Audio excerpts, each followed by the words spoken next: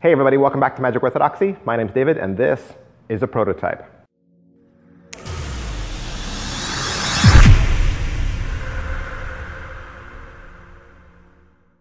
Hey, today we're going to look at the prototype for the Calaveras de Azúcar playing cards. What is this? It's a Kickstarter project.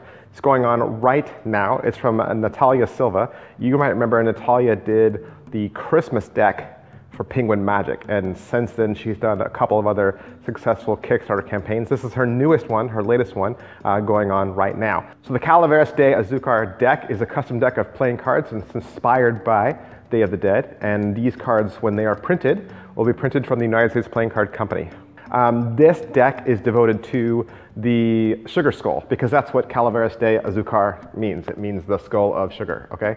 So sugar art, actually, okay, sugar art was brought to the New World by Italian missionaries in the 17th century, and the first mention of sugar art was around Easter time, where little sugar lambs and angels were made to adorn the altars in Catholic churches.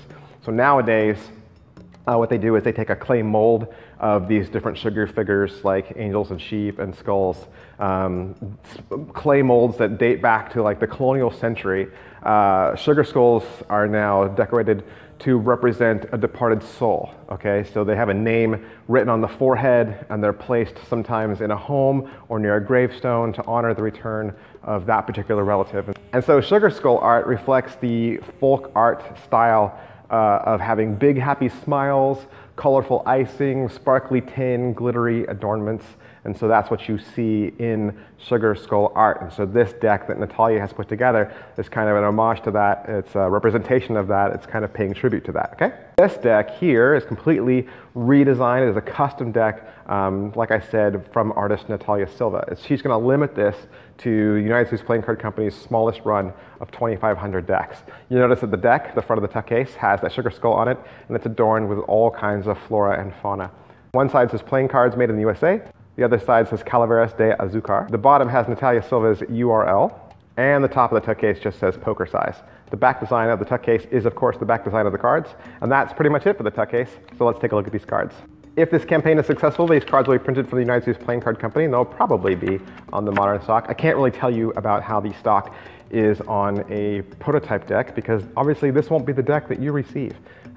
So there's no use talking about thickness or handling or anything with a prototype deck, okay? This is merely to show you and get you excited about the upcoming campaign. The back design, as you can see, has a black edged border, and it has the sugar skull there on the top and bottom, and it's just adorned with all kinds of fruit and leaves and flora. It's really very colorful, very playful deck. The front of the cards and the pips and indice cards are also black edged borders, and you notice that it also has a tiny little gold border there as well on the inside. There is also a faint watermark of a sugar skull on the top and bottom. It's just a hint right behind the pips and indices, and you can just barely see that. Also to mention, since it is a black face deck, you won't have black pips and indices. The pips and indices for the black suits will be yellow. With this deck, you'll get two sugar skull jokers, and then you can see that one is wearing a hat and the other one is not.